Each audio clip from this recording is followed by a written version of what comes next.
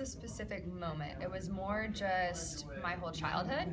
My dad played college football at Virginia Tech, and he never had a boy.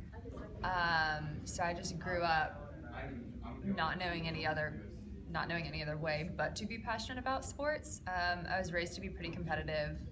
I don't know, I would just have a lot of memories of watching football with him and just pretending that, I don't know, like pretending that I was a part of it some way, somehow, like covering that game. I don't even know.